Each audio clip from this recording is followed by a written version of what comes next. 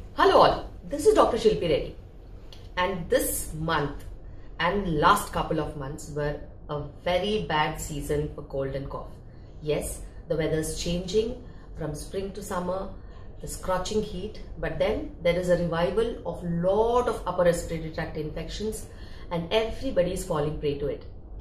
Today I wanted to talk about home remedies for cold cough, especially the milder forms of cold cough, which actually can be managed well with a lot of home care. I still remember my grandma giving me 2 spoons of honey with glass of hot water as a remedy for cold and cough. Similarly, there are several home remedies that can actually help cold and cough and treat the symptoms as well, give a lot of relief. Now, when it comes to cold cough, mostly it is viral infection. It does not need antibiotics. It needs symptomatic therapy for any allergy, anti-allergy, any decongestant medication for a lot of congestion. But home remedies do work very well. Especially age-old remedy is taking honey with warm water. Honey has a role in increasing the immunity levels and as a decongestion agent. And anything warm taken will definitely give you a lot of relief.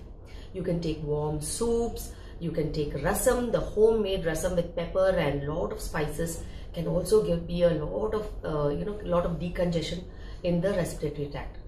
And similarly, anything warm eaten also makes a lot of difference for the jam-packed nasal airways and the throat, irritating throat. And whenever you use a little bit liberal amounts of ginger, whether it is ginger tea or whether ginger in your cooking or whether it's ginger in your rasam or soups, it also makes a lot of difference in relieving congestion and treating the airway problems. Increased intake of liquids, warm clear liquids and warm water can also make a lot of difference in cold and cough.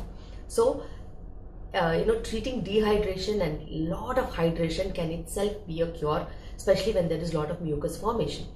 Good amount of steam inhalation, whether the steam you take it with menthol or any carval caps kind of a thing, or the homemade steam with some herbs or with some neem leaves or anything. Steam per se will relieve the nasal and nasopharyngeal passages, and it will clear the mucus and it will give a lot of relief.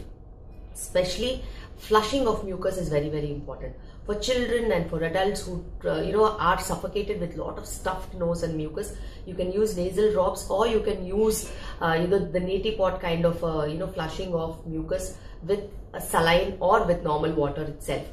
And the common menthol that is available in so many products over the counter can give you relief when it is rubbed on the chest and taken if you take breath with menthol.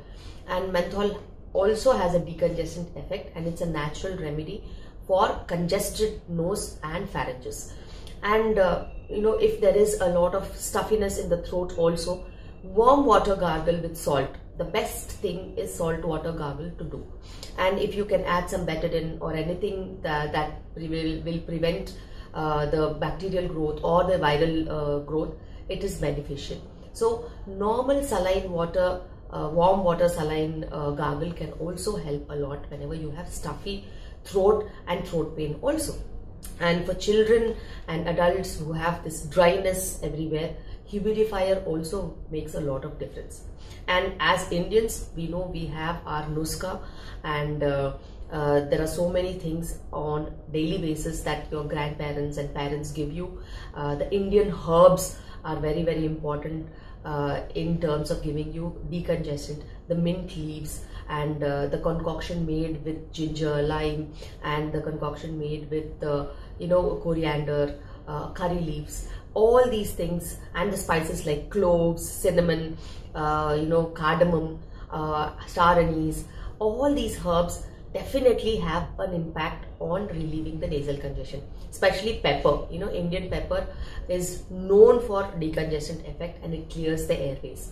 And you can make homemade cough drops with ginger, honey, and some sugar, and make them into a drop kind of a consistency and have them to relieve the nasal as well as oral and nasopharyngeal congestion. So these are little bit of home remedies that can actually benefit in cold and cough. But if the cold cough is increasing and the symptomatic medications are not working, you should rush to the hospital, because it can be COVID and COVID is coming back, and you should be vigilant on that. Any amount of fever, you should not neglect, reach out to the physician. These tips work for milder forms of problem, and only these are traditional forms of handling milder disease. And whenever you have severe form, definitely reach out to the hospital, and that is very, very important. If you like my videos, do share and subscribe. Thank you.